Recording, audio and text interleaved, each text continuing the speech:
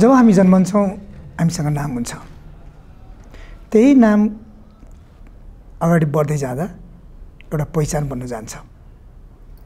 पहिचान सँगसँगै हामीले गर्ने काम, हाम्रो कृतिहरूले हाम्रो पहिचान बनाउने गर्छ। एकचोटि फर्केर हेरौँ, हाम्रो पहिचान बनिन्जेलसम्म हामीले गरेका सङ्घर्षका ती कथाहरू, ती व्यथाहरू कसलाई के थाहा, कसैको जीवनको प्रेरणाको स्रोत पनि बन्न सक्छ। पहिचान सम्बन्धी कार्यक्रम हो गुरुङमा तपाईँ। आजको यस गुरुङमा तपाईँ कार्यक्रममा अतिथि गुरु हुनुहुन्छ गायिका शर्मिला गुरुङ। शर्मिला गुरुङ, यहाँलाई कार्यक्रममा स्वागत छ।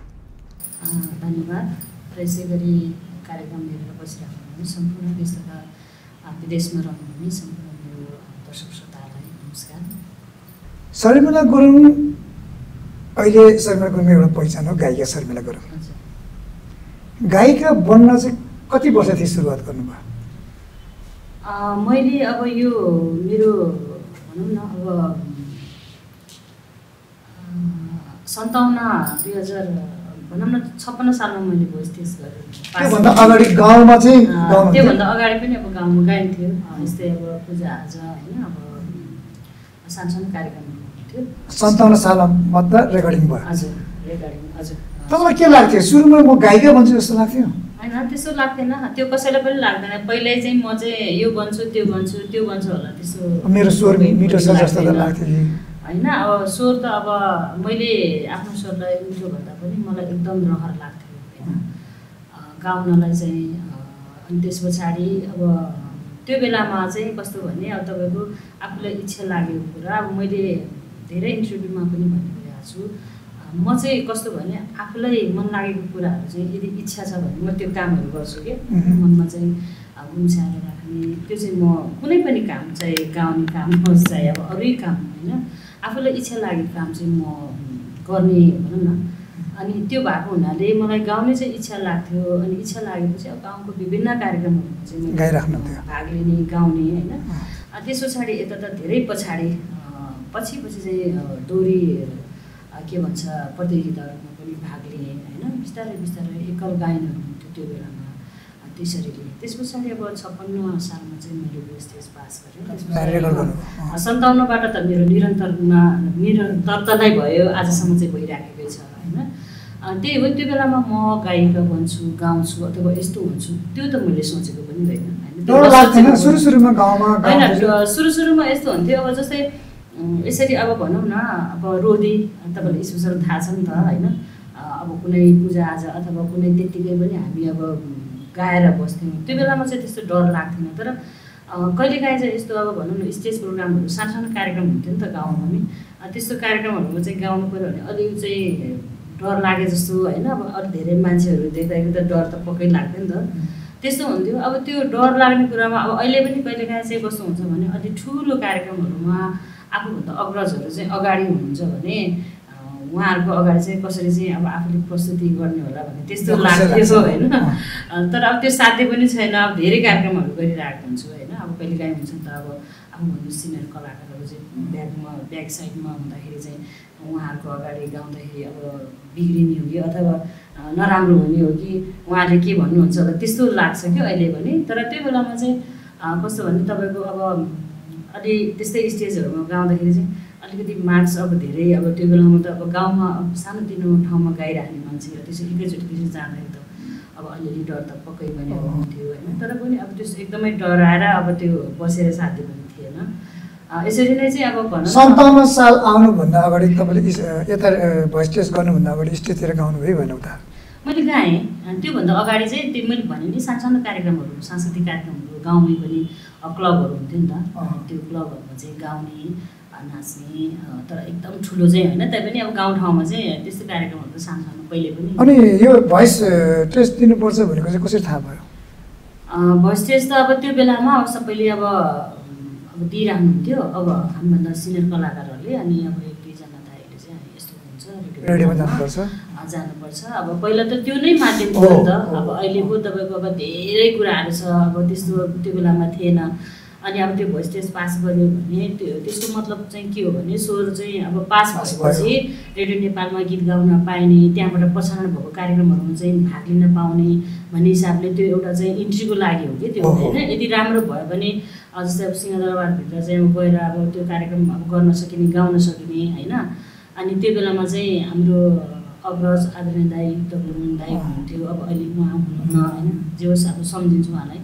अनि उहाँको कार्यक्रम देउराली चौतारी कार्यक्रम चाहिँ उहाँले चलाउनुहुन्थ्यो, अनि हामी गाउँमा बसेर सुन्ने होइन। अब त्यो कार्यक्रममा चाहिँ जानु पाए कस्तो हुन्थ्यो भन्ने लाग्थ्यो। तर पनि त्यो कार्यक्रम चाहिँ मैले सकिनँ, त्यो भनौँ न आउन सकिनँ होइन, विभिन्न कारणले। अब गाउँमा थिएँ, टाढाको कुरा होइन, काठमाडौँ जस्तो ठाउँमा त्यो बेलामा आउन सकिएन। र त्यस पछाडि चाहिँ अब त्यो एकैचोटि भोइस टेस्टको लागि चाहिँ आएँ, अनि अब पास पनि भयो। त्यो अब क श्रेणी, ख श्रेणी, ग श्रेणी भन्ने हुन्छ होइन। जस एउटा चाहिँ एउटा सर्टिफिकेट चाहिँ दिनुभएको छ, जस त्यो भित्र गएर अब अहिले पनि हामीले अब कुनै गीतहरू चाहिँ प्रसारण गरेर रेकर्ड गरेर चाहिँ त्यहाँ बजाउन पाइन्छ होइन। तर अब त्यो भन्दा धेरै माध्यमहरू चाहिँ अब आइसक्यो पछि, अहिले चाहिँ त्यो आयो। पहिला त्यो नै एउटा माध्यम थियो, त्यसपछि गायिका भन्ने तपाईँ त्यही हुन पाउने थिएन, त्यो मात्रै थियो। त्यहाँ जानको लागि त्यो भोइस टेस्ट एकदम पास नै हुनै पर्थ्यो। अब अहिले त बाहिर अब त्यस्तो चाहिँ भन्ने छैन। के छ पहिला पहिला त गाउँतिर पनि केटाहरूलाई त गाउन दिन्थेन, झन् केटी मान्छे गायो भने बिग्रिन्छ यसो भन्ने चलन थियो नि। परिवारबाट त्यस्तो छेक त केही भएन? पक्कै पनि यो कुरा चाहिँ अब कुरा गर्दै जाँदाखेरि यो कुराहरू पक्कै पनि स्वाभाविक हो, उठिरहेकै हुन्छ होइन। मलाई पनि अब भनौँ यो वर्ष के अरे सरी योभन्दा चाहिँ 22-23 वर्ष 24 वर्ष अगाडिको समय र अहिलेको समयमा धेरै डिफ्रेन्स छ, फरक छ। अब त्यो बेलामा चाहिँ अब एउटा केटी मान्छेले घर छोडेर हिँड्नु हुँदैन, अथवा केटी मान्छे कोहीसँग बोल्नै हुँदैन। हुन त अहिले पनि अब हाम्रो समाज त्यस्तै नै छ, कसैसँग अब बोल्यो भने यो त त्यहीसँग जान पो लाग्यो हो कि भन्ने त्यो खालको एउटा समाजमा हामी हुर्किया छौँ होइन। त्यसले गर्दा त्यो बेलामा त्यो पक्कै पनि त्यो यति धेरै थियो कि अब म यसरी हिँड्दाखेरि अब घरमा अब होइन अब फल्नाको छोरी बिग्रियो, फल्नाको छोरी यस्तो गर्न लाग्यो, यसरी भन्ने धेरै कुराहरू चाहिँ टिप्पणीहरू आउँथ्यो नआउने होइन। तर त्यो कुराहरूले चाहिँ मैले एउटा चाहिँ साइडमा राखेर होइन, यो अब त्यो भन्नेले भन्दै गर्छ, म आफ्नो हिसाबले चाहिँ हिँड्ने हो भन्ने हिसाबले चाहिँ म हिँडेँ। तर अब त्यसरी चाहिँ एकदमै यो क्षेत्रमा त्यसरी हिँड्ने भन्दै म एकदम मन परि गरेर होइन, अब भनौँ न कति छाडा भएर चाहिँ अब हिँडेको अवस्था अहिलेसम्म छैन। अब भोलिको दिनमा त कसैले थाहा छैन, अब त्यो सबै समय परिस्थितिले गराउने कुराहरू मैले गर्छु अथवा मैले गर्दिनँ भन्दा पनि। तर पनि जे होस् आजसम्म यो 23-24 वर्षको भनौँ न यो यात्रामा चाहिँ कहिले पनि त्यो खालको चाहिँ भनौँ न मैले आफूलाई त्यसरी पनि हेरिएको छैन। र मलाई पनि सायद हेर्नु भएको छ जस्तो लाग्छ होला, त्यतिखेरै दर्शक श्रोताहरूले माया गरिराख्नु भएको छ होइन, खुसी लाग्छ। त्यही हो अब त्यो पहिलो गीत चाहिँ एकल थियो मेरो भोइस टेस्टमा चाहिँ मेरो एकल नै हो। त्यहाँ चाहिँ हामीले होइन 3टा गीतहरू गाउनुपर्ने हुन्थ्यो। एउटा चाहिँ हाम्रो टिपिकल पश्चिमको गीत, अनि एउटा चाहिँ हिमाली भेगको गीत हुन्थ्यो होइन, एउटा चाहिँ तराईको गीत भनेर 3 ठाउँको चाहिँ गीतहरू चाहिँ हामीले गाउनु पर्थ्यो। तर अब त्यति धेरै हामीले चाहिँ किनभने हामी अब पश्चिम क्षेत्रमै हुर्केको भएर विशेष चाहिँ पश्चिमेली परेको हुनाले अब पश्चिमको गीत अब राम्रैसँग आउने भयो होइन, लोकगीतहरू त आउने नै भयो। यसै गरी अब सालाइजो अब ठाडे भाका झ्याउरीहरू भनौँ न टिपिकल गीतहरू। तर अब हिमाली भेगमा कुन खालको तालको चाहिँ गीत गाइन्थ्यो अथवा तराईको चाहिँ कस्तो हुन्थ्यो भन्ने अहिले मात्रै आएर चाहिँ त्यो तालहरू चाहिँ छुटाउन सक्छु होइन, तर त्यो बेलामा सक्दैन। त्यही पनि अब कसो गरेर 3टा गीतहरू चाहिँ हामीले गाउनु पर्थ्यो। त्यो 3टा गीत गाइसकेपछि अब यसको चाहिँ ठिकै छ भन्ने हिसाबले चाहिँ त्यो ठुलो स्टुडियो हुन्थ्यो त्यो भित्र होइन, सबैको एकैचोटि बज्थ्यो होइन, सबै लाइभमै बस्थ्यो। र अहिले पनि जस बिस्तारै अब भिजिट गर्न जान्छु एक दिन। त्यो रेकर्डिङ सकेपछि काठमाडौँ आएर भोइस टेस्ट दिएपछि ब्याक टु गाउँ भयो कि भएन? होइन भएन, म काठमाडौँमै बस्न थालेँ।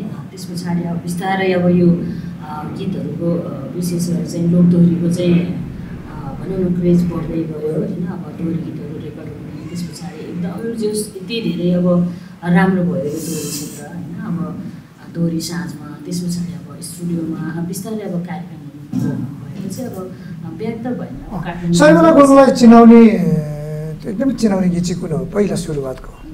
मलाई चाहिँ चिनाउने गीतहरू मैले एउटा गुरुङ भाषाको गीत गाएको थिएँ रेडियो नेपालमा होइन। त्यो चाहिँ मैले सुरुमा गाएको, तर अहिले चाहिँ मैले त्यो गीत सम्झिनै पर्ने हुन्छ। त्यो गीतले चाहिँ चिनाएन खासै होइन, त्यो त अब एउटा भाषाभाषी हो। त्यो चाहिँ रेकर्ड गरेको भनेको चाहिँ मैले लाइभमा। त्यस पछाडि मैले दोहोरीमा चाहिँ काठमाडौँमा चाहिँ मैले त्यो बेलामा चाहिँ पोखरादेखि नै आएर चाहिँ रेकर्ड गरिएको गीत हो। मैले यो चाहिँ कस्तो भने मेरो सुरुको गीत भएको हुनाले नै मैले धेरै ठाउँमा यही कुराहरू चाहिँ जोस गरिरहेको हुन्छु। मैले चाहिँ निलो पछ्यौरी गीत चाहिँ काठमाडौँमा जोस रेकर्ड गर्ने अवसर पाएँ। पोखरादेखि नै आएर चाहिँ पहिला चाहिँ यहाँ पोखरामै थिएँ, पोखरामै दोहोरी साँझमा काम गरिरहेको थिएँ। त्यस पछाडि बिस्तारै बिस्तारै अब काठमाडौँ चाहिँ बसोबास हुन थालेको अलि पछि हो। अनि पोखरादेखि नै चाहिँ हामी त्यो गीत गाउनको लागि मलाई वरिष्ठ लोकदोहोरी गायक आदरणीय दाइ पुष्पम न्यौपाने दाइले चाहिँ ल अब काठमाडौँ चाहिँ गीत रेकर्ड गर्न जाने भनेर भन्नुभयो। त्यस पछाडि म्युजिक नेपालमा चाहिँ मैले र लक्ष्मी नेपालीजीले त्यो गीत चाहिँ रेकर्ड गरेको होइन, निलो पछ्यौरी। सुरुमा गाएको पनि त्यही र राम्रो भएको पनि त्यही एल्बम होइन भनौँ। त्यहाँबाट चाहिँ जस दोहोरी गीतहरू त यति धेरै आउन थाल्यो। पछि चौतारीको बर बल्लाइको भेट, हजुर त्यो धेरै पछाडि। हजुर त्यो बिचमा चाहिँ ऊ बेलामा क्यासेटमा गीत गाउने चलन थियो होइन। त्यो बेलाबाट नै शर्मिला गुरुङलाई गायिका बनाउँदै गयो आर्थिक रूपमा पनि। आर्थिक रूपमा त यस्तो भयो, अब जस काठमाडौँ आएपछि होइन अब दोहोरी साँझमा काम गर्न थाल्यो। धेरै थोरै पैसा दोहोरी साँझमा टिक्ने बाटो भयो र दिउँसो रेकर्डिङ पनि दिउँसो बिस्तारै बिस्तारै दिउँसोको रेकर्ड बढ्दै गयो होइन। अब त्यो भएपछि अब एकदमै गाह्रो अवस्था, अब गाउँै फर्किनुपर्छ कि अथवा कसैसँग चाहिँ एकदमै होइन पर्छ कि त्यस्तो भएन। अब किनभने म आफै पनि जस अब यति धेरै शौखिन पक्कै पनि होइन होइन, जो सानो सानो कुराहरूले चाहिँ आफूलाई मेन्टेन गर्दै गएँ होइन। अब त्यस्तो चाहिँ भएन। शर्मिला गुरुङ अब पछिल्लो समय विगत 20-25 वर्षबाट अहिलेसम्म यही क्षेत्रमै छ। त्यो गीत रेकर्डको प्रविधि लिएर सबै कुरामा उतार चढाव आउँदै आयो होइन। अहिले पछिल्लो समयमा आएर शर्मिला गुरुङको एउटा आइडेन्टिटीको कुरा के छ, निरन्तरता के छ भने गुरुङ आफू गुरुङ भए तापनि तिजमा वर्षेनी एउटा गुरुङको चाहिँ माइतीको चेली है के भनेर गीत निकाल्ने गर्छ।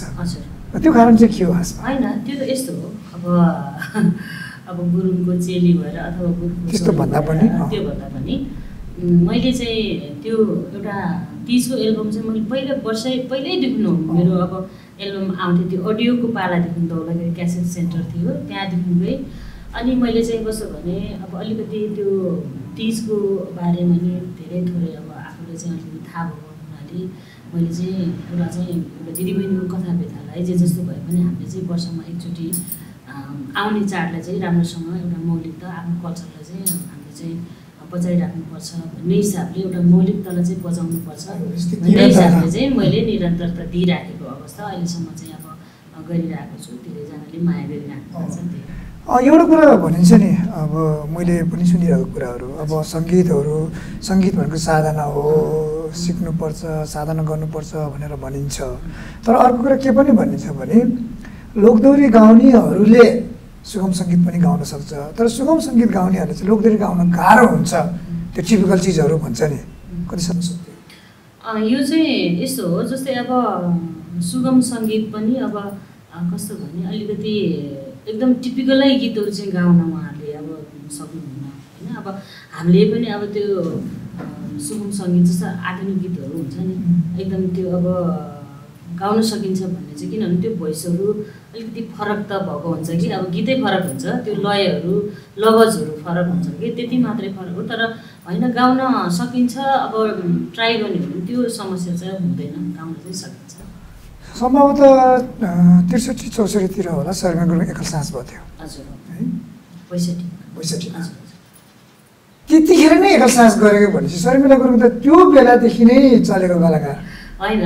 अब गाउन थालेको चाहिँ जुस अब काठमाडौँमा आएर गाउन थालिएको अब 57 सालबाट सुरु गरेँ होइन।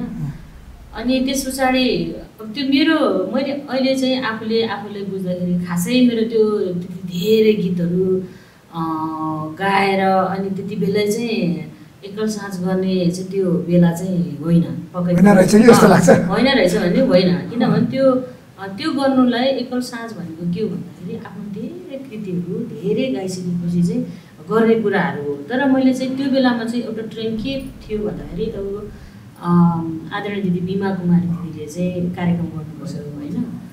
त्यस पछाडि हजुर अनि मैले पनि होइन यो चाहिँ अब किनभने स्टेजमा गाउन सकिन्छ, अब 8-10 गीत चाहिँ अब पक्कै पनि अब भएको छ होइन। मैले पनि अब कार्यक्रम राख्दा चाहिँ के फरक पर्दैन भन्ने हिसाबले चाहिँ कार्यक्रम राखेँ। कार्यक्रम पनि एकदम जोस त्यो बेलाको कार्यक्रम सफल कार्यक्रम भनौँ न होइन। अब माघको 1 गते राखेको थियो, प्रज्ञा भवनमा थियो। त्यो आइडिया केही पनि थिएन, के गर्नुपर्छ कसो गर्नुपर्छ त्यस्तोहरू केही पनि थिएन। तैपनि त्यो बेलामा चाहिँ अब सबैजनाले अब सपोर्ट गर्नुभयो, साथ दिनुभयो होइन। अब जस्तै मलाई लाग्छ त्यो बेलामा 10 दिन जति मैले रिहर्सल गरेँ होला, त्यति धेरै पनि गरिएन। त्यस्तो गरेर जोस गाएँ। धेरैजना अब दर्शकहरू आउनुभएको थियो होइन, स्टोरीहरू आउनुभएको थियो। कार्यक्रम पक्कै पनि अब जोस त्यो बेलाको कार्यक्रम सफल चाहिँ गर्नुपर्छ। र अहिले के लाग्छ भने मलाई त्यो एउटा चाहिँ समय खासै थिएन जस्तो लाग्छ। थिएन पनि अब किनभने अहिलेको उसमा अलिकति सबै कुराहरू थाहा हुन्थ्यो, कसरी चाहिँ कार्यक्रम गर्ने, कसरी के गर्ने होइन। त्यो कुराहरू आफूले चाहिँ नलेज हुन्थ्यो होला, त्यो बेलामै गरिहालेँ। अब त गाह्रो छ अलिकति होइन। त्यो गऱ्यो भने हुन्छ, नहुने होइन। तर अब धेरै कुराहरू चाहिँ अब एउटा समयको कुरा होइन। अब आफै पनि एकदम त्यो व्यस्त भएको हुनाले अब त्यो हप्ता 10 दिनमा त्यो एकल साँझको लागि चाहिँ त्यो रिहर्सल गरेर दौडिने अवस्था पनि अब त्यस्तो म देख्दिनँ। त्यो मात्रै भएन, अब अरू कुराहरू पनि होइन, धेरै कुराहरू चाहिन्छ। अब त्यो बेलामा चाहिँ खर्चकै कुरा पनि एकदम कम थियो भने अब अहिले त्यसको चौरल लाग्छ होइन। त्यो सबै मेन्टेन गर्न सक्ने हो कि होइन अब त्यस्तो। तर कार्यक्रम चाहिँ गर्ने हो भने गर्न मिल्छ, गर्न सकिन्छ, त्यो त्यस्तो उस छैन। शर्मिला गुरुङ चाहिँ खासमा चाहिँ लोकगायिका कि दोहोरी गायिका हो? म लोकगायिका पनि हो, दोहोरी गायिका। लोकगीत भनेको हेरेर गाउने गीत हेरेर होइन। अब त्यो गाउन त यस्तो हो, शब्द दोहोरी पनि तपाईँको अब स्टुडियोमा गाउने त अब पहिलेको शब्द हेरेर गाउने त हो नि होइन। लाइभ दोहोरी चाहिँ लाइभ भनेको चाहिँ अन द स्पोट आउनु पर्यो नि त होइन। हो, अन द स्पोट नै सवाल जवाब के भन्छ त्यसको ठ्याक्कै उतार आउनु पर्यो नि। हो, म चाहिँ लाइभ दोहोरी गाउने पनि, त्यस पछाडि लोकगीत पनि। त्यो लाइभ दोहोरी गाउन सजिलो छ? नआउनेलाई असजिलो, आउनेलाई एकदम सजिलो। मलाई चाहिँ सजिलो छ। कति यस्तो हुन्छ नि त, त्यसको त एकदमै 7 दिन 7 रात भन्ने चलन छ नि त होइन। कतिसम्म गाएको अनुभव छ, कति लामो समय? होइन त्यसो त त्यो 7 रात 7 दिन भन्ने भन्दा पनि त्यो त एउटा चाहिँ अब ऊ बेलाको अब बाबुबाजेहरूले अब रातैभरि दिनैभरि पनि गाइन्थ्यो, नगाउने होइन होइन। अब हामीले पनि रातैभरि गाउँथ्यौँ, उसैभरि दिनैभरि पनि अब गाइरहेको थियो गाउँमा हुँदाखेरि। तर अब जोस् अब त्यो अहिले त अब काठमाडौँको दोहोरी अब लाइभ दोहोरीमा स्पेसली एकदम गाउनेहरूको त्यसको टाइम भनेको अब 30 मिनटको हुन्छ। तर गाउन चाहिँ अब गाउन सकिन्छ। अब सवाल जवाब अब केटा पक्षले चाहिँ राम्रो गीत भन्दै गयो भने केटीले त्यही अनुसारको चाहिँ एउटा जवाब दिने हो होइन। त्यो जति पनि गाउन सकिन्छ मिल्छ। जस्तो अहिले चाहिँ लोकदोहोरी भनेपछि भाकाहरू लय अलि फरक फरक हुन्छ भनिन्छ। शर्मिला गुरुङले अरूको लयमा मात्र गाएको त छैन, स्वयं आफ्नै लयमा पनि गाएको छ। यो लयहरू चाहिँ कसरी निकाल्न सकिन्छ? होइन, लय त यस्तो हो नि, यो त अब एउटा भाका बनाउने हो होइन। अब एउटै भाकाबाट धेरै लयहरू पनि यसमा उत्पन्न हुन्छ। जस्तो त्यो सुगम सङ्गीतको जस्तो सारेगामा भने जस्तो त्यसरी हो कि आफ्नै दिमागमा? होइन, यसमा पनि हुन्छ नि, किन नहुने। यसमा नि हुन्छ, यसमा झन् धेरै गाह्रो हुन्छ होइन। अब यो एउटा कस्तो भने तपाईँको लय भन्ने बित्तिकै अब हाम्रो अब सङ्गीत त एउटै हो नि। त्यो अब गाउने पो फरक छ, त्यसको शैली पो फरक छ, सङ्गीत त एउटै हो होइन। त्यो सरेगामा सबै कुरा आउँछ त्यसमा होइन। तर त्यो कस्तो भने अब भाका अब जस्तै एउटै भाकाबाट चाहिँ त्यो विभिन्न अब कहिलेकाहीँ चाहिँ हामीले यो भाका योसँग मिल्न गयो भन्छ नि। त्यो अब किनभने त्यो आमा एउटै भएपछि बच्चाहरू पक्कै पनि त्यो आमा जस्तो अथवा बाबा जस्तो निस्किनु त्यो स्वाभाविक हो नि। त्यसले गर्दा त्यो भन्दैमा फेरि एकदम सरलत्तै त्यही भाकालाई चाहिँ बनाउन चाहिँ पाइँदैन फेरि होइन। तर अलिअलि छेउटुको अब मिलेको त्यो अब त्यो मिलिरहेको नै हुन्छ। तर चाहिँ कस्तो भने यसको चाहिँ नयाँ त्यसलाई सिर्जना भनिन्छ कि, सिर्जना गर्ने हो आफूले चाहिँ। किन भन्दाखेरि अब मैले चाहिँ अब बनाउनु पर्दाखेरि गीत चाहिँ अब अरूसँगको भाकासँग चाहिँ डिटो चाहिँ गर्न भएन। तर पनि जस त्यो सबै कुराहरूबाट चाहिँ तान्तुन गरेर कहाँनिर चाहिँ कसरी गर्ने, उठानमा कसरी गर्ने, अब बिसाउनेमा कसरी बनाउने, यो गीतको चाहिँ एउटा फ्रेम कसरी बनाउने भन्ने हुन्छ नि त।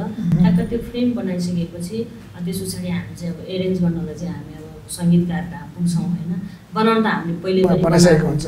तर चाहिँ मलाई चाहिँ फेरि कस्तो छ भने मेरो बानी चाहिँ आफूले बनाउँछु, त्यस पछाडि अब सङ्गीतकारसँग पनि बस्ने होइन, उहाँहरूबाट केही फेरि एउटा दुईवटा केही नयाँ कुराहरू आउँछ त्यहाँ, अनि फेरि अब गाउने बेलामा फेरि छुट्टै खालको एउटा नयाँ कुरा आउँछ, त्यस पछाडि एउटा मिठो खालको लय चाहिँ सिर्जना हुन्छ। जस्तो ठेट भाकाहरू त खासै चेन्ज हुँदैन, जस्तो सालेजो कौडाहरू त होइन त्यो गाउने चाहिँ भनौँ न, त्यो जस्तै सालेजुमा चाहिँ सालेजो भनेर आउनै पर्ने हुन्छ होइन, त्यस पछाडि ठाडे भाका चाहिँ त्यो त्यसकै मिटरको हुनुपर्छ। जस्तो सामाजिक सञ्जालहरूतिर कतै कतै देखिन्छ कि त्यो लोकदोहोरी गीतहरूलाई उडाउनु पऱ्यो भने सुरुमै हे आउँछ भनेर भनिन्छ नि होइन, त्यो हे चाहिँ किन आउँछ, नयाँ के हुन्छ? होइन यस्तो हो नि, तपाईँ त्यो त सुर हो क्या, मान्छेले सायद अब कतिले बुझ्नुहुन्न होइन, त्यो डाइरेक्ट चाहिँ घर त मेरो भनेर भन्नु र हे घर त मेरो, त्यो एउटा चाहिँ त्यो स्वरलाई चाहिँ एउटा ब्यालेन्स मिलाउने हो क्या,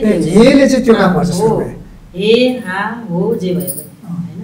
जस्तै पहिलाको बाजेहरूले पनि त्यो सालेजो गाउँदाखेरि पनि त सुरुमा हा हा अथवा हे हो आउँछ नि, त्यो चाहिँ एउटा स्वरलाई चाहिँ एउटा ब्यालेन्स राख्नलाई गर्ने कुरा। कतिवटा जति गीत गायो होला शर्मिला गुरुङले अहिलेसम्म? मैले अहिलेसम्म गाएको गीतहरू त्यही हो, अब मेरो हिसाब किताबमा अब त्योभन्दा बढी पनि हुनसक्छ, त्योभन्दा कम पनि हुनसक्छ होइन। मैले त्यही 3500 3600 त्यस्तै लाग्छ गाउने क्रमहरू। टिपिकल लोकदोहोरी लोकगीतहरू सबै गाइसक्नुभयो? लोकदोहोरी, टिपिकल, तिज होइन सबै गरेर। तर त्यो गीतहरूको माझमा चाहिँ गुरुङ गीत कम गाउनुपर्छ। गुरुङ गीत त मैले कम भन्दा पनि मैले धेरै गाउने गरेकै छैन। अब गुरुङ गीतमा चाहिँ कस्तो भएको हुन्छ भने अब हामी काठमाडौँ बसियो होइन, पोखरामा भएको भए अलिकति गुरुङ गीतहरू अलिकति बढी गाउने अवसरहरू मिल्थ्यो, तर यहाँ चाहिँ अब त्यो अवसरहरू मिलेन। त्यो अब आफैले अवसर बनाउने हो। मलाई चाहिँ इच्छा थियो वरिष्ठ गायक सर्जक आदरणीय कृष्ण गुरुङसँग एउटा गुरुङ गीत गाउने चाहिँ मलाई एकदम इच्छा हो होइन। तर फिल्मको गीतमा चाहिँ दाइ र मैले चाहिँ गाएको छु, बुट्टे चोलेरीको सायद मलाई लाग्छ त्यो एउटा गुरुङ गीत छ नि, त्यो गाएको छु। त्यस पछाडि हजुर गुरुङ गीत धेरै चाहिँ गाएको छैन, तुलनात्मक रूपमा गुरुङ भाषा एकदम कम छ। त्यो चाहिँ गर्नुपर्छ, अब गर्छु। 20-25 वर्ष भयो यो क्षेत्रमा लगभग गीत गाएर अहिलेसम्म बाँचिराख्नुपर्छ? एकदम बाँचिरहेको छु। कति वर्षसम्म चल्छ होला अब अझै पनि मलाई लाग्छ अब 15-20 वर्ष अझै पनि। के हुन्छ समस्या हुन्छ पहिलाको र अहिलेको गीत गाउनमा? के पनि समस्या हुँदैन, स्वर हुन्छ नि त्यो त्यस्तो समस्या मलाई अहिलेसम्म छैन।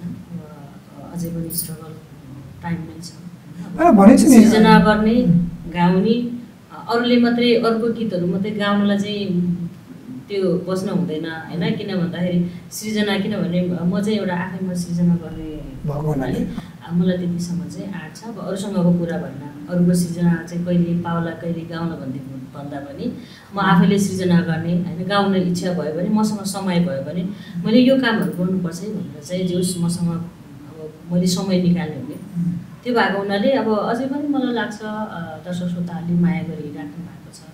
अन्त 15-20 वर्ष छ अझै पनि गाउन सक्नुपर्छ। के अरे साधारण सङ्गीत सुगम सङ्गीततिर जानेहरूले चाहिँ प्रायः बढी रियाज गर्छ भन्छ, तुलनात्मक रूपमा यो लोकदोहोरीतिरकोहरूले चाहिँ रियाजै गरेको देखिँदैन, के अटोमेटिक हो होइन? अब रियाज अब कतिपय तपाईँलाई अब थाहा नहुन सक्छ होइन, सबै कुराहरू चाहिँ थाहा हुन्छ भन्ने। जस्तै दोहोरी साँझमा धेरैजना कलाकार भाइ बहिनीहरू हुनुहुन्छ, उनीहरूले भनेको उनीहरूको साधना भनेको अथवा म पनि पहिला त्यही दोहोरी साँझबाट आएको होइन, त्यसमा भनेको दिनदिनै गाउने हो होइन, त्यसमा त्यो नै साधना होइन, दिनदिनै अझ पहिला त हामी त अब गाउन मात्रै गाउँथ्यौँ होइन, अहिले त भाइ बहिनीहरू त उफ्रिने नाच्ने होइन, स्वरलाई पनि अब ज्यानलाई पनि होइन, उफ्रे नाचे दुइटै कुरा फाइदा छ अहिलेको अब गाउने भाइ बहिनीहरूले दोहोरी साँझमा। त्यसपछि र अर्को चाहिँ कस्तो भने अब हामी दोहोरी अहिले त मैले छोडिसकेँ होइन, अब घरमै भएको चाहिँ जुन अब हामी बसिन्छ नि, अब त्यसमा चाहिँ के हुन्छ भन्दाखेरि तपाईँको साधना गर्नुपर्छ, एकदम राम्रो हो होइन। आफूसँग समय त आफूले निकाल्यो भने के अरे दिनमा चाहिँ प्रत्येक अब बिहान चाहिँ आधी घन्टा 1 घन्टा अब त्यो भन्ने हुँदैन कहिलेकाहीँ मुड चल्यो भने 2 घन्टा पनि गुनगुनाएर बस्न सकिन्छ त्यो साधना चाहिँ एकदम गर्नुपर्ने हुन्छ किनभने त्यसले चाहिँ एउटा सुर ताल हैन आफ्नो चाहिँ भोइसले चाहिँ एउटा ब्यालेन्समा राखिरहेको हुन्छ साधना चाहिँ गर्नुपर्छ सकेसम्म भ्याए भने कलाकार गायिकै भनेर शर्मिला गुरुङलाई संसारको धेरै देशहरुमा पुर्यायो कति देशहरु म गएँ अब लगभग 19-20 वटा चाहिँ कन्ट्री त सांस्कृतिक कार्यक्रमकै लागि अब कति देश त मेरो अब एकदम पानी मदेर जस्तो अब धेरै पटक गएको एउटै देशमा 5-6 चोटि गएको देशहरु छ त्यही हो अब रमाइलो लाग्छ खुसी लाग्छ माया गर्नुहुन्छ स्वदेशको भन्दा विदेशमा बढी माया हो कलाकारले एकदम स्वदेशमा भन्दा पनि हैन स्वदेशमा पनि तपाईको यहाँको कार्यक्रम हैन हुन्छ एउटा माया गरेर एउटा सम्मानले बोलाउनु त हुन्छ हैन अब विदेशमा चाहिँ के हो भने धेरै जना अब धेरै वर्ष भएको हुन्छ आफ्नो इष्टमित्रसँग नभेटेको अनि एउटा आफ्नो देशको एउटा कलाकार जाँदाखेरि अथवा एउटा कार्यक्रम अर्गनाइज गरेर कलाकारलाई बोलाउन पाउँदाखेरि अब उहाँहरूको चाहिँ छुट्टै गर्व हुन्छ भने हामीलाई पनि छुट्टै खालको एउटा चाहिँ रेस्पेक्ट एउटा गर्व हैन त्यो चाहिँ पक्कै पनि लाग्छ कि हामीलाई अब कहिलेकाहीँ होला हैन केही कुराहरुमा जस्तै अब कलाकार र अर्गनाइजमा चाहिँ झगडा हुने भनेकै अब भनेको टाइममा कलाकार पनि रेडी नहुने अनि कहिलेकाहीँ चाहिँ भनेको टाइममा अर्गनाइजले पनि अब केही कुराहरु आफूले चाहिँ भएको कुराहरु चाहिँ समस्या समाधान नगर्ने अवस्थामा हो न त त्यस्तो केही पनि हुँदैन अब उहाँहरूले जस्तै अब हामी विदेशमा कुनै कार्यक्रममा जानु पर्यो भने कुन आयोजकले चाहिँ मलाई लगेर गएको छ त हैन उहाँले चाहिँ एउटा चाहिँ मलाई जिम्मा बोकेर लानुहुन्छ अब उहाँहरुसँग चाहिँ म नहिँडेर म अन्तै हिँड्न थाल्यो भने त त्यो त अब समस्या हुन्छ नि त्यसमा त्यस्तो गर्न भएन अब आयोजकले पनि बुझ्नु पर्छ कलाकार पनि आफ्नो ठाउँमा बस्नु पर्यो त्यो त बस्नु पर्यो हैन अब जताततै चारेर हिँड्न त भएन नि इष्टमित्र त सबैको हुन्छ नि अब याद छ सबभन्दा पहिला कुन देशमा कहिले गएको हो मलाई सबैभन्दा पहिला चाहिँ म चाहिँ हङकङको कार्यक्रममा चाहिँ गएको अवसर पाएको भनौँ न आदरणीय कृष्ण गुरुङ दाइले चाहिँ मैले लानुभएको त्यो कार्यक्रम चाहिँ लमजुङ सेवा समिति तमु टोइला हङकङले गरेको हजुर अब एउटा कुरा के हिजोको दिनमा शर्मिला गुरुङ कतिपल्ट स्टुडियोमा गएर सुर लागेन भनेर फर्केर आउनु पर्थ्यो त्यो अनुभव छ त्यो अनुभव चाहिँ छैन किन भन्दाखेरि कहिले पनि त्यस्तो भएन पहिलो टेकमै गीतहरू रेकर्ड गरेँ हैन त्यस पछाडि त अब ल फल्लाको स्वर अब राख्ने भन्ने हिसाबले त्यो कहिले पनि त्यो फर्केको अवस्था छैन तर समय चाहिँ लाग्थ्यो कि समय लाग्दैन मलाई टेकमा पनि समय लाग्दैन म अब जस पहिले चाहिँ त्यो सुनेको चाहिँ मलाई त्यो भन्दा पनि एकैचोटि स्टुडियोमै गएर सुन्ने मैले त्यस्तो एकदम टाइम लाग्ने एकदम त्यस्तो चाहिँ हुँदैन तर अहिले त के भन्छ भने प्रविधिकोले फड्को मार्यो हैन डिजिटल भन्छ अटो ट्युन भन्छ हैन अब मैले कस्तो भने गायिकाको जुन अलि नराम्रै स्वर पनि राम्रो बनाइदिन्छ हैन यसले त ओरिजिनल गायिका त अलिकति चिन्न गाह्रो हुन्छ नि हैन र हैन अब यसो प्रविधिले बनाउने त आफ्नो ठाउँमा छ तर अब हामीले अब गाउँदाखेरि हुन त फेरि मैले हाम्रो चाहिँ गाउन सक्ने राम्रो त्यो भन्न खोजेको होइन कि तर पनि हाम्रो चाहिँ अब त्यो एकदमै त्यो लाइराख्नु परेन अब जस्तै अलिकति गाह्रै हुन्छ नि अब त्यो हुन्छ तर त्यसमा चाहिँ के हो भन्दाखेरि अब त्यो थाहा हुन्छ पछि सुन्दा पनि थाहा हुन्छ अनि त्यो कलाकारको चाहिँ रियल भोइस चाहिँ कतिखेर थाहा हुन्छ भन्दाखेरि लाइभमा चाहिँ जुन आफूले कार्यक्रम गर्नुपर्ने हुन्छ नि अब त्यहाँ त हामीले अडियोमा अब हामीले चाहिँ मिलाउला अथवा के गरौँला मिठो बनाउला हैन त्यो अडियो अर्कै सुनिन्छ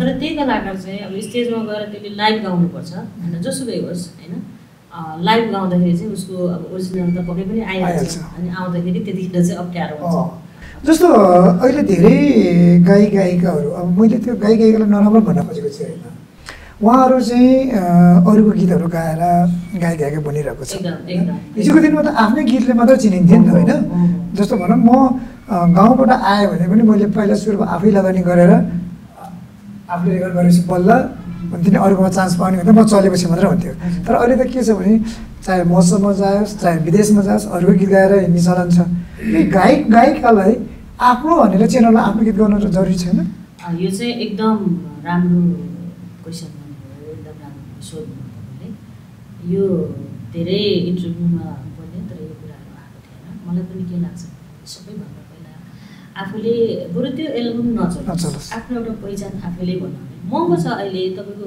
गीत बनाउनले महँगो छ र केही छैन अब हामीले एकैचोटि चाहिँ हामीले 3 लाख 4 लाख रुपियाँ चाहिँ हामीले खर्च गर्नुपर्छ भन्ने छैन त्यसलाई अडियोमा पनि निकाल्छ सकिन्छ सामान्य भिडियो पनि आफ्नो आवाजलाई हामीले बाहिर ल्याउन सकिन्छ अहिले तपाईँको यति धेरै यो स्टेजमा कार्यक्रमहरू गरिराख्नु भएको छ जो जतिले अब त्यो त्यहाँ गएर उहाँहरूले अब सुन्ने दर्शकलाई थाहा हुँदैन नि त म्युजिक बजेपछि नाचिहाल्छ यो गीत कसले गाएको थियो यो सृजना कसको थियो भन्ने कुरा चाहिँ कसैले पनि याद हुँदैन कि किनभने म्युजिकमा रमाइसकेपछि कुरा सकियो होइन तर त्यो कार्यक्रम त सबैले हेरेको हुन्छ नि होइन त्यहाँ गएर जस्तै विदेशमा गयो होइन त्यो अरूको गीत अरूको एल्बम अब अर्कै मान्छेले चाहिँ उहाँ अब प्रस्तुति दिइरहेको छ होइन त्यो त्यो दियो त्यो पनि ठुलो कुरो होइन तर एउटा चाहिँ सृजना गर्ने मान्छेको त्यो एल्बम कसको थियो त्यो एल्बममा लगानी कसको थियो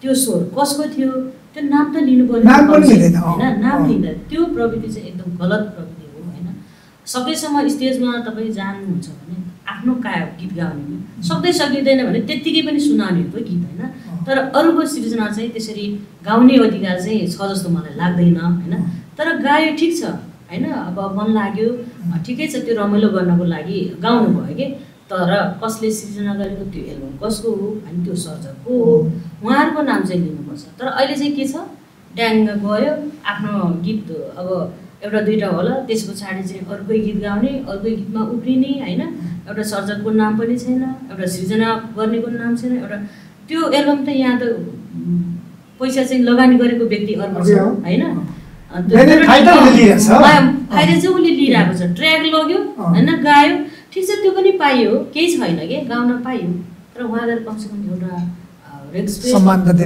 त दिन सक्नु नाम त दिनु पऱ्यो नि यो गीत फल्नाको होइन यो गीतको सर्जक यो गीतको सृजना गर्ने व्यक्ति यो गीतको लगानीकर्ता त हुनु पऱ्यो नि त नाम त हुनु पऱ्यो नि कमसेकम जस्तो त्यसो हो भने त शर्मिला गुरुङलाई विदेशमा किन लानु पर्यो कुनै एउटा कार्यक्रम किन लानु पर्यो शर्मिलाले त एबिसीले गाइदिन्छ अर्को पर्मिलाले गएपछि गाइदिन्छ होइन अब हुन सक्छ फाइनान्सियली सस्तो पनि पर्ला फाइनान्सियली त सस्तै पर्यो होइन तर आयोजकहरूले पनि चाहिँ म के अनुरोध गर्न चाहन्छु भने कलाकार जस तपाईँको त्यो कार्यक्रममा आएर तपाईँको त्यो कार्यक्रमको शोभा बढ्नु पर्यो क्या होइन त्यो कार्यक्रममा गइसकेपछि कुन कलाकार चाहिँ आएको थियो भन्दाखेरि हामीले लानुपर्छ भन्ने होइन तर जोसुकै लगोस् त्योसँग हामीलाई सरोकार छैन होइन हामी किनभने जातित्वको कुरा पनि गर्दैनौँ जोसुकै लगोस् त्योसँग सरोकार भएन तर नेपालबाट कार्यक्रम गर्दाखेरि कार्यक्रम गर्नको लागि जुनै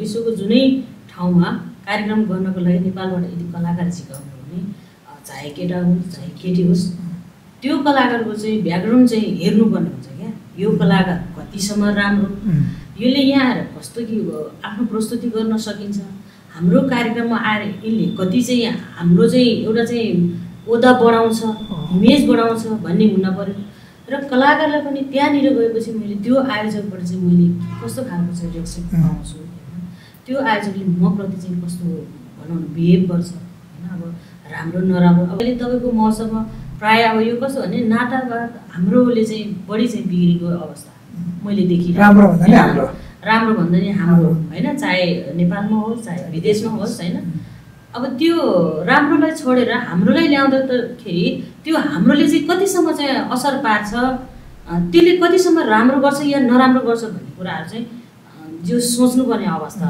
छ कि जस्तो कपिराइटको कुराहरू आइरहेछ नि अब त आफ्नो किताबले गायो भने कपिराइट लगाउनु पर्ने भयो लगाउँछ अब नेपालमा चाहिँ त्यो कपिराइट सिस्टम छ तर यहाँ चाहिँ अब भए पनि त्यसलाई चाहिँ मान्छेले अब मतलब गरेको छैन बाहिरको देशमा त्यस्तो हुँदैन त्यो भएको हुनाले अब सिस्टम त छ नि नभएको होइन तर त्यो फलो छैन सिस्टम बिस्तारै बिस्तारै त्यो चिजहरू चाहिँ होस् र अर्को कुरा तपाईँको यो 15 वर्षसम्म अझै गाउँछु भन्नुहुन्छ सङ्गीत यात्रा अझै पनि बढिरहोस् है अब एकछिन अलिकति ट्र्याक चेन्ज गरेँ मैले यहाँको जन्म चाहिँ स्याङ्जाको मेरो जन्म चाहिँ स्याङ्जा जिल्ला पहिला त इलादी गाविस वार्ड नम्बर 4 खाल्टे अहिलेको चाहिँ हाल साबिक वालिङ नगरपालिका वार्ड नम्बर 4 खाल्टे जहाँ चाहिँ सुन्तला बढी हुन्छ सुन्तला त एकदम धेरै हुन्छ अब विज्ञापन पनि गर्नुपर्छ हैन सुन्तला चाहिँ होमस्टे पनि हो सुन्तला चाहिँ यति धेरै अब जस अहिले अब एउटै घरबाट तपाईको अब 8-10 लाखको सुन्तला चाहिँ बोटमै चाहिँ अब भनौँ न बोटमै चाहिँ अब बिक्री हुन्छ त्यो सुन्तला त अब बजार आइसकेपछि त त्यसको भाव त अब सुन्तला हिरा जस्तै हुँदै जाने हो हैन जस एकदम राम्रो छ अब पछि त्यो गाउँमा चाहिँ होमस्टे बनाउनु चाहिँ सुन्तला खेती ठुलो हात छ सुन्तलाको कारण पनि अलिकति कारणले पनि एकदमै परिवारमा एउटा बहिनी एउटा भाइ हजुर अनि पढाइ कतिसम्म गर्नुभयो गाउँमा गाउँमा मैले धेरै पढेँ ठिकै अब मलाई पुग्ने हैन पढाइको कुरा गर्न हुँदैन अहिले आएर शर्मिला गुरुङको पछाडि एउटा पहिचान जोडियो गायिका शर्मिला गुरुङ भन्ने जोडियो हैन के छ तपाईलाई गर्व लाग्छ पछुतो लाग्छ गायिका शर्मिला गुरुङ भन्दा पछुतो किन लाग्ने पछुतो के कुरामा लाग्ने छैन पछुतो गर्व लाग्छ पछुतो मलाई कुनै कुरामा पछुतो छैन तपाईले नयाँ पिढीहरुलाई भन्नु पर्यो भने तपाईको पेशागतबाट भन्नु त के भन्नुहुन्छ के सुझाव दिनुहुन्छ मैले सुझाव दिनु पर्दाखेरि अब म गाउँले मान्छेलाई नै सुझाव दिन्छु हैन जस्तै अब गाउँले मान्छेले फिल्ममा चाहिँ यस्तो बनाउनु त्यो मिल्दैन मैले चाहिँ अब विशेष गरेर यदि हैन तपाईसँग कुनै कला छ भने पहिलाको जस्तो जमाना छैन अहिले धेरै सामाजिक सञ्जालहरू छ हैन यदि आफूसँग राम्रो स्वर छ भने अहिले तपाईको अब हिट हुनलाई त्यो समय लाग्दैन हैन तर तपाईसँग हुन चाहिँ पर्यो हुँदै नभएको मान्छे चाहिँ अब यो क्षेत्रमा छिरेर एकदम बल जबरजस्तीले पैसाले छिरेर पनि के हुनेवाला छैन म त्यस्तै देख्छु है हुन चाहिँ पर्छ एउटा कि त गायन हुनु पर्यो कि त अथवा शब्दहरू लेख्ने हुनु पर्यो कि त अब भाकाहरू बनाउने हुनु पर्यो एउटा न एउटा कुरा चाहिँ हुनु पर्यो तर भको मान्छेले चाहिँ के हो भने स्ट्रगल यदि राम्रोसँग चाहिँ तपाईँले म यो कुरा चाहिँ यस्तो गर्छु यो पक्कै हुने हो भने त्यो पक्कै पनि त्यो कुरा हुन्छ हैन अब हुँदैन भने हुँदैन स्ट्रगल चाहिँ गर्नु पर्यो एकदम छिटो सबै कुराहरू चाहिँ खोजेर एउटा भनाइ थियो छ मैले सुनिरहेको छु सुन्ने गर्छु यो लोकगीत सङ्गीतको खाने चाहिँ स्रोत चाहिँ रोदी हो भनेर भनिन्छ नि अनुभव गर्नुभएको छ रोदीको मैले अगाडिकै कुरामा चाहिँ मैले सानो कुरा गरेको थिएँ रोदी चाहिँ स्पेसली चाहिँ के हो भन्दाखेरि जस्तै अब गुरुङ मगरको बस्ती हैन तामाङको पनि हुन्छ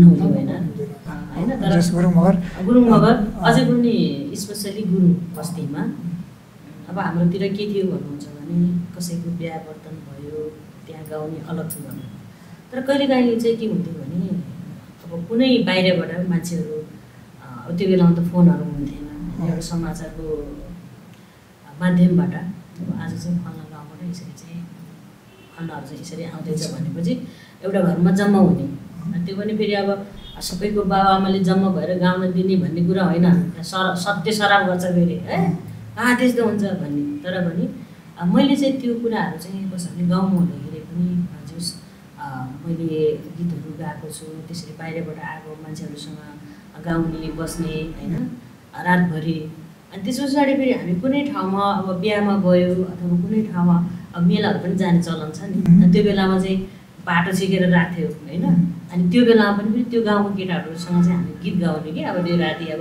बजारै नभए पनि त्यो एउटा वातावरण मिलाएर अब त्यो भेट्ने गाउने त्यो चाहिँ मैले जस अब त्यसलाई रोधी नै भनिन्छ होला होइन अब रोधी नै भनिन्छ मैले चाहिँ जस त्यसको अनुभव गरिरहेको छु त्यहाँबाट यो गीत सङ्गीत सृजना भएको भनिन्छ नि सृजन त यस्तो हो नि अब त्यहाँ अब बसेर हप्तामा अथवा महिनामा गाएपछि त्यहाँ अब गीतहरू गाउने भयो कतिले चाहिँ अब सुनेको भाकामा गाउने भयो कतिले नयाँ त्यही एउटा उत्पादन गरेर गाउने भयो होइन यो यस्तो त्यहाँ हामीले यसरी गाइएको थियौँ यसरी गाउने हो भने त्यो एउटा त्यो बेलामा चाहिँ एउटा क्लास जस्तो पनि हो कि त्यो होइन अब हामीले एउटा थाहा पाउने होइन केही थाहा नभएको कुराहरू अहिले अब हामीले अलिअलि अनुभव थियो र अब हामीले अलिअलि बोल्यौँ नि त अब त्यो बेलामा आफू गएकै थिएन गएकै थिएन भने त त्यो हामीले बोल्न मिल्थेन नि त जस्तो त्यही अलिकति रूपान्तरित रूप नै होला अहिले काठमाडौँमा हेरौँ थुप्रो दोहोरी रेस्टुरेन्टहरू छ अनि नाम चाहिँ रोदी झुन्डिन्छ कि